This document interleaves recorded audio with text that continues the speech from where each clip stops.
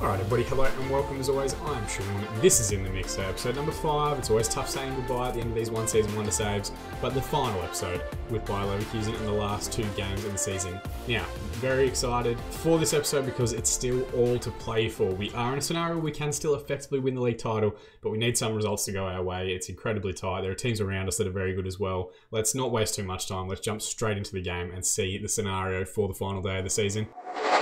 So, as you guys can see, just above wrong hand, my head here, we are currently sitting second position in the division. 32 games played, 19 wins, 8 draws, and 5 defeats. Plus 35 goal difference is probably one of the bigger things that we need to remember as we go through this. But 65 points with 2 games remaining. Currently top of the division, Red Bull Leipzig. They have won the same amount of games as us. The only difference is that they've only lost 3 and picked up 2 extra draws for 67 points. We have a vastly superior goal difference against them, or to them, I should say, of plus 12. But the other one that we have to keep an eye on is Borussia Dortmund just behind us here. Also on 65 points, 1 singular goal behind us. And if we go to the big league table, you can see it's only because we've conceded 1 less goal than they have.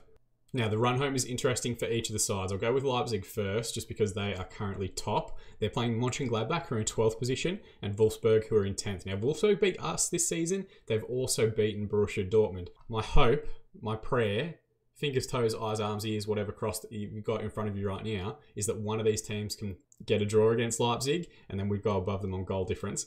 For Dortmund, they're playing Wolfsburg and Werder Bremen. Wolfsburg maybe can do us a favour in that one. I would really rather that Dortmund just win their games, but we're going to have to keep an eye on with this Dortmund side, who are capable, as you can see, like 4-0s, 3-0s, 2-0s jumping out at you here, that they don't beat teams by the same amounts that we beat them by. Otherwise, goal difference is going to come into it, and they could potentially leapfrog us if Leipzig drop points, and they score more than we do in the final 2 games of the year.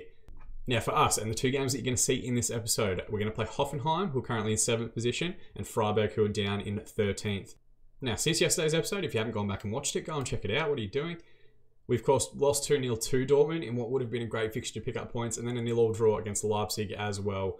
We were kind of stuck in a bad little run of form here. You can see with that defeat to Dortmund, that draw with Leipzig, we then rotated quite heavily for a hamburger in the German Cup. I didn't really care about the German Cup, so we played all of our backup players. I didn't make any subs. I just made them run out the game. And we did lose 4-2, but it was kind of one of those jammy goals. One defender cleared it into Lars Bender and it went in. They got their sealer in the 89th minute because we had pushed forward quite a bit.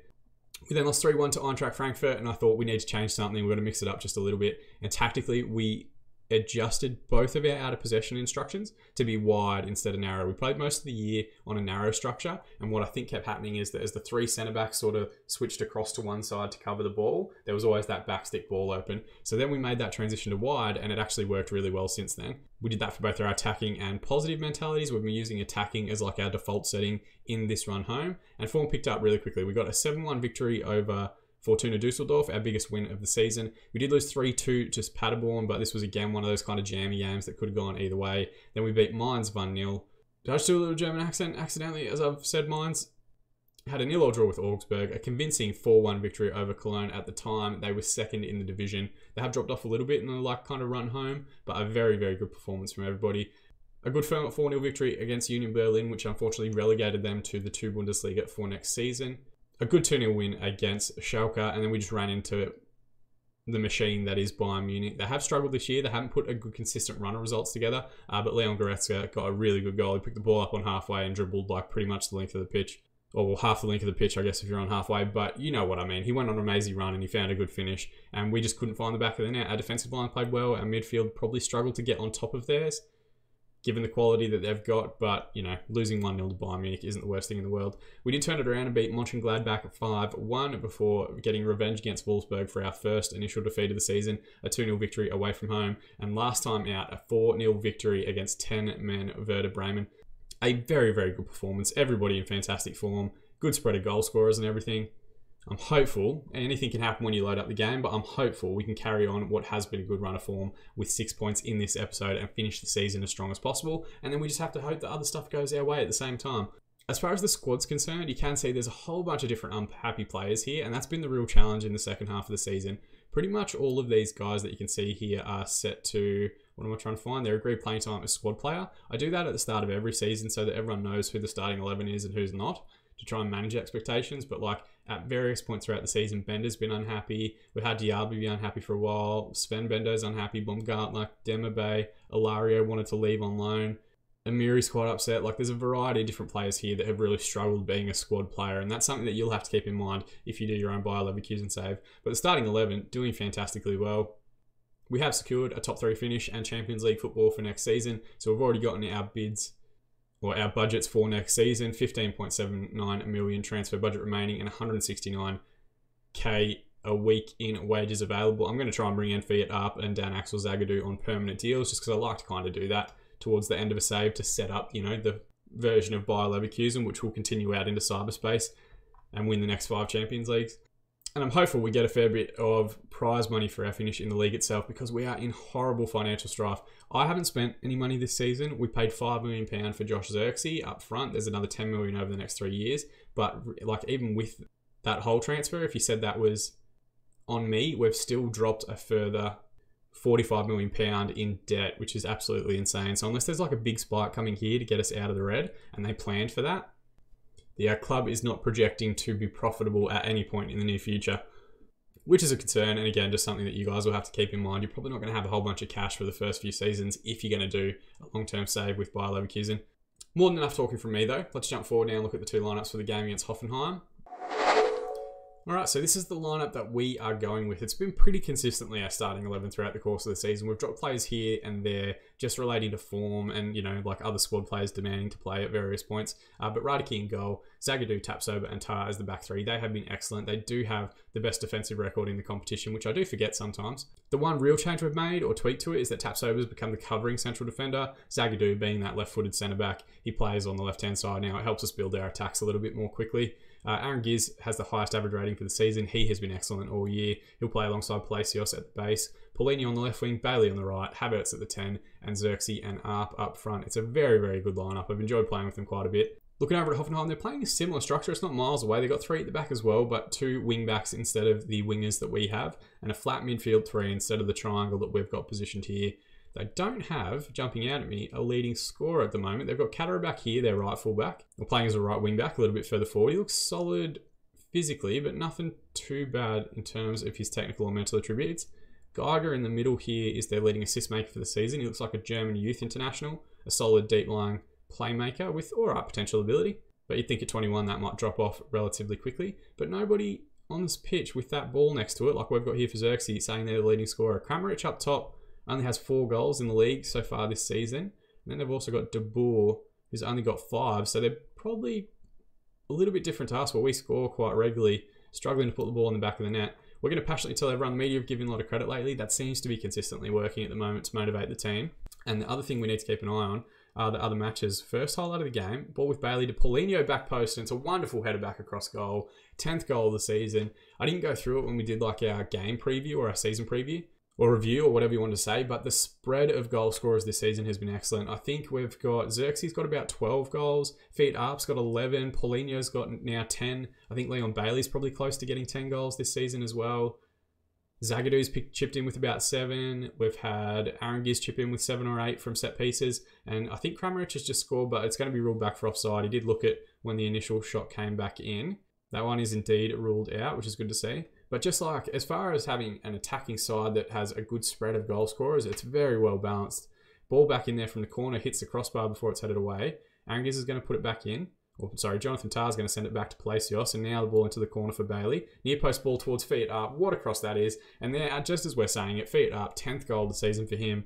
We've scored probably about 50 goals from across 5 different players, which is just crazy balance.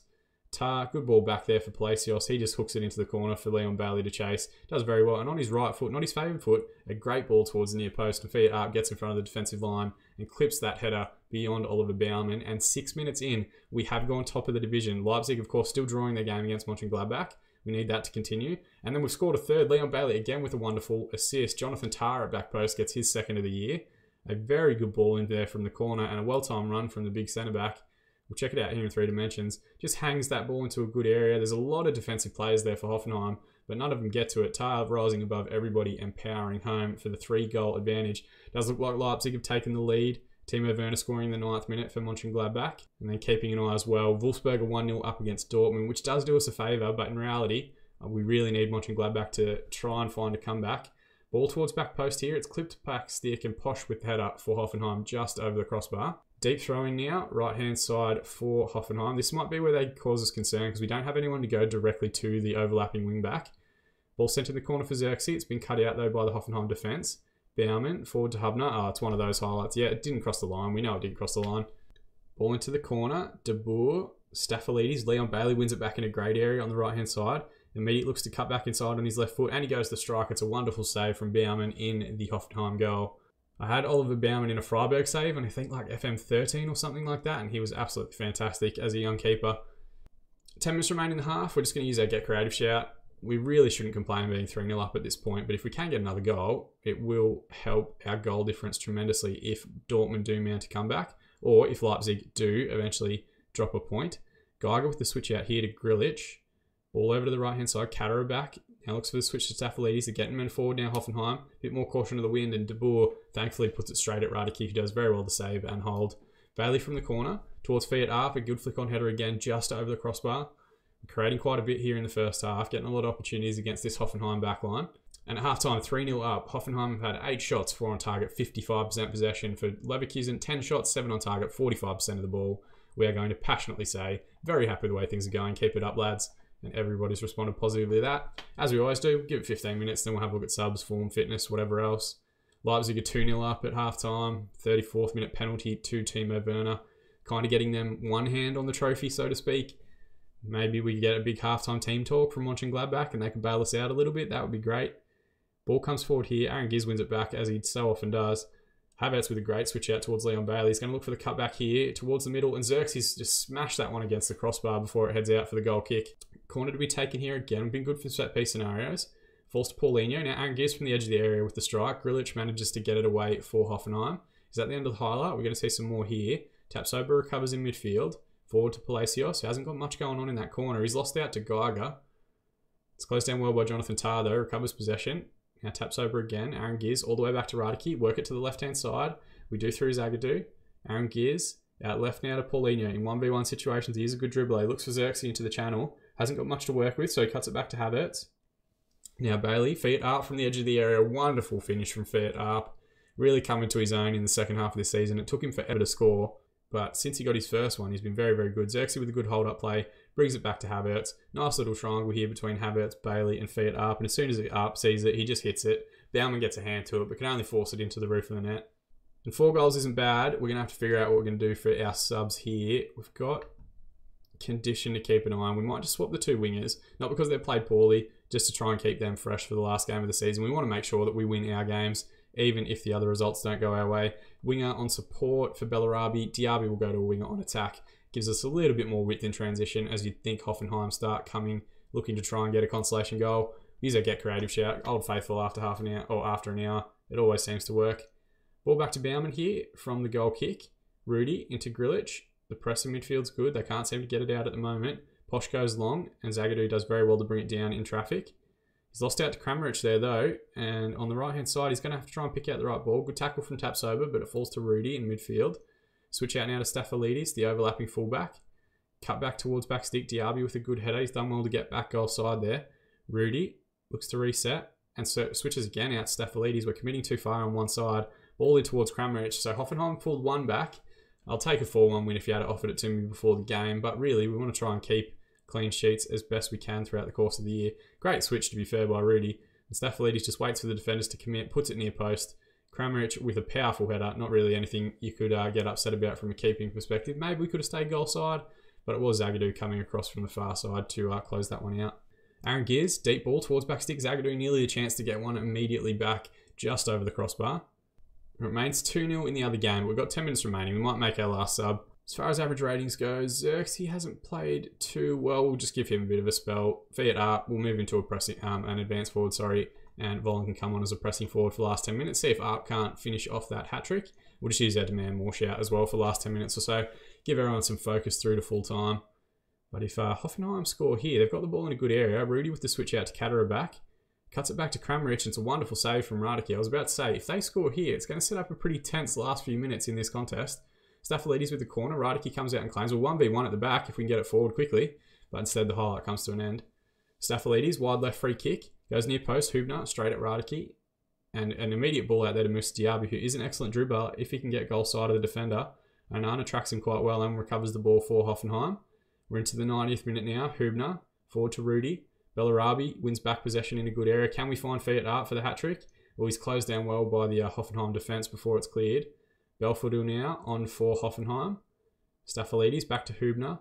Ball into Onana, another sub fresh off the bench. Kramaric sends it out wide right for Katterer back. Just stand him up, boys. Don't do anything silly. And Belfodil's header eventually clips the crossbar on its way over.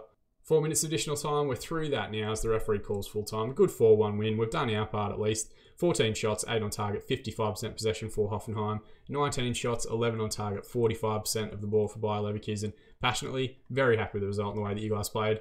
I think that Leipzig won their game.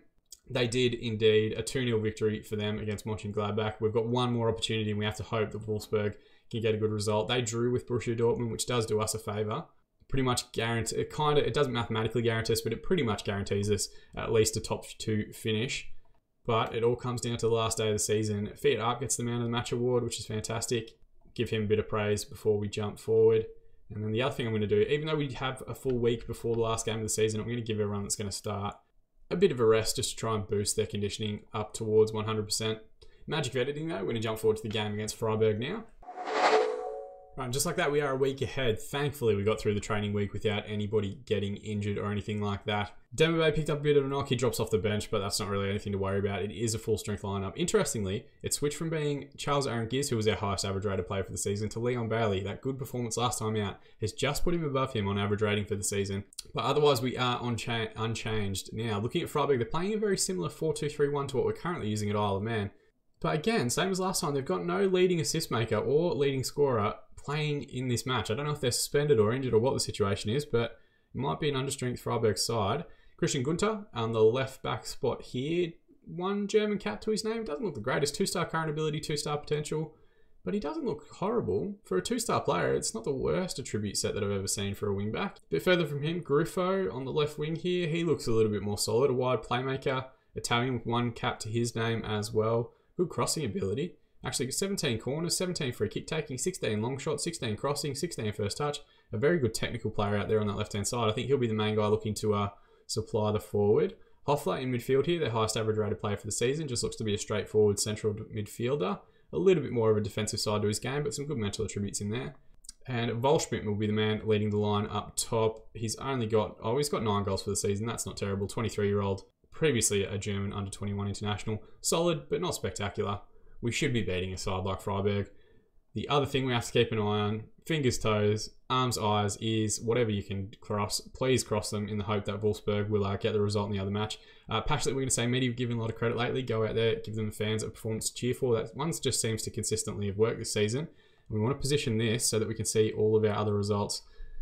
Throw in here, first one of the game, into Chang Hoon and Schmidt, the right back for Freiburg. Xerxes won the ball back in a great area, and then he does lose it straight back again. Schwallow puts it into midfield for Freiburg. Now out into midfield. Hoffler looks to switch it out. Paulinho with a great recovery. And if he can drag a defender here, we might be 3v3. And Xerxes with the finish there. 15th goal of the season for the man we picked up from Bayern Munich. He's been excellent. Like, considering he's 18 years of age still, and that it's his first real season of senior football, to score 15 goals in the Bundesliga, very impressive. This is one of those things where it's like kind of hard to do a 1-season save, because I do wonder if we had Xerxes for a couple more years, could we potentially push him to be like the best player or one of the best forwards in the game itself? All right, so as things currently stand, Wolfsburg still drawing with Leipzig. It does see us go top of the division, and just as I've said that, I've got to remember that Sports Interactive listen in on this microphone whenever I'm recording. It does look like Leipzig have taken a lead in their match. Ball all the way back here to Radicki in possession. He's gone long forward to Havertz in midfield. Back to Jonathan Tah. Now all the way back to Radicki. Switch sides if you're going to receive it, keeper. Thank you. Goes to Zagadou now. Taps over. Aranguiz. Palacios. Looks, sends Xerxes into a channel. He's done well actually to recover it from the first touch from the fullback. Into Fiat Arp, who finds the finish. I think he was just offside as the ball was played in. And this one will get ruled out. But always good to see Xerxes and Arp combining. The two forwards getting together there.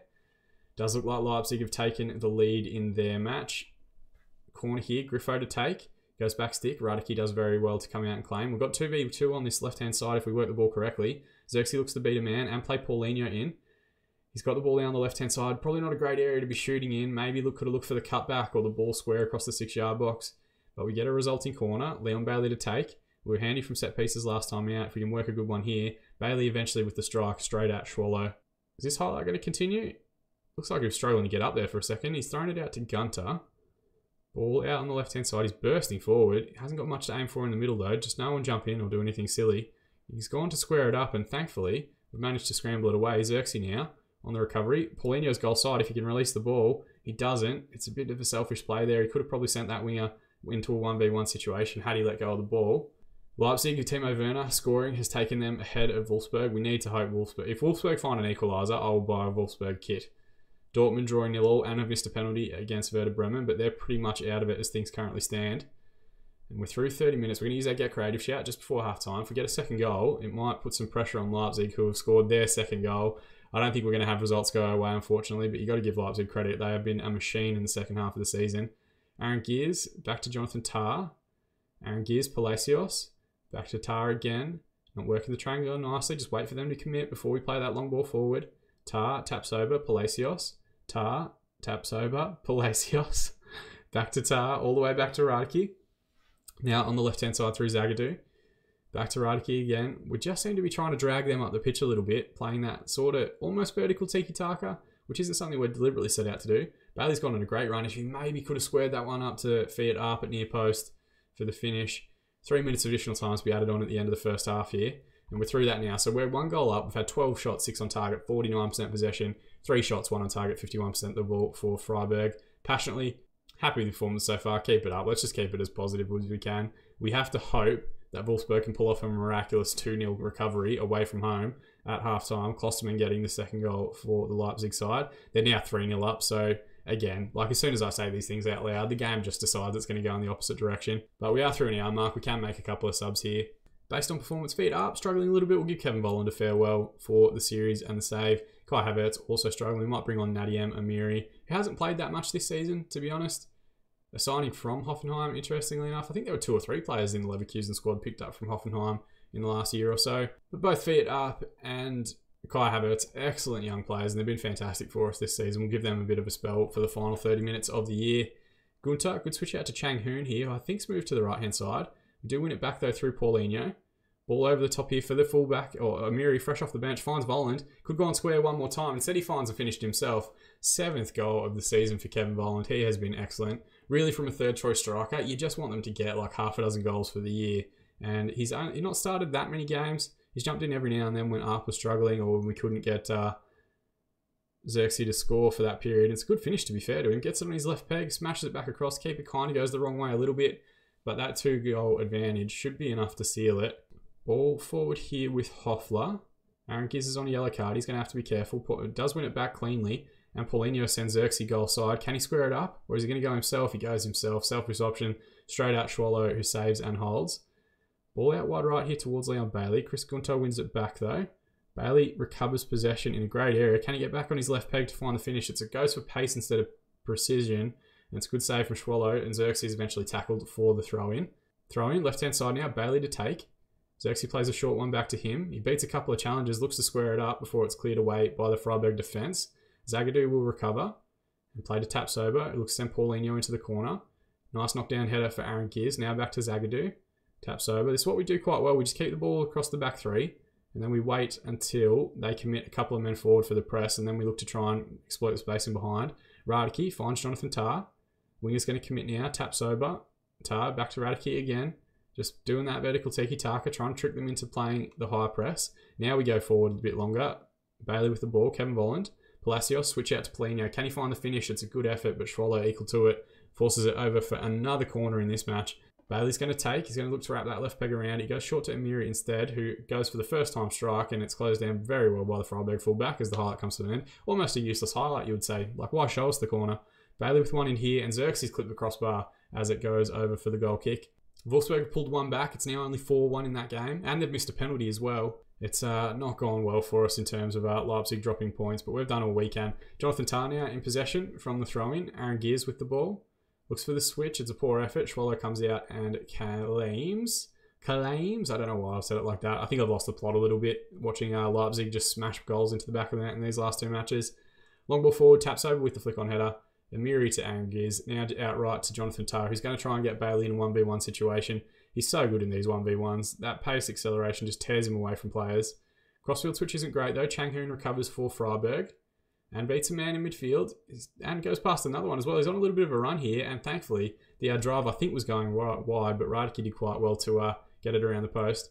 I know they've got a corner, but I just don't really care. We're going to make our last sub. Leon Bailey struggling. We'll give Bellarabi a bit of a farewell as well. He has been one of those players that hasn't complained this season about his playing time. Happy to be a squad player, and at like 3.5 stars, a very high quality squad player to have on hand. We'll demand more for the last few minutes here just to give everyone focus as we get towards the final whistle. 3 minutes of additional time. Freiburg look to send the ball in the channel here. Jonathan Tah should recover. Goes all the way back to Radke. Long ball forward to Xerxes. Now out left to Paulinho. We've got runners in the middle if we can find him. Instead, he's going to go himself. He's beat a couple of men and gone for the strike. Schwallow with an excellent save. Any icing on the cake here from the set piece. Aaron Giz to take the corner on the right-hand side. Looks backstick towards Zagadou. The header straight at Schwallow in goal, though. We're through the 3 minutes of additional time now. The referee calls full time.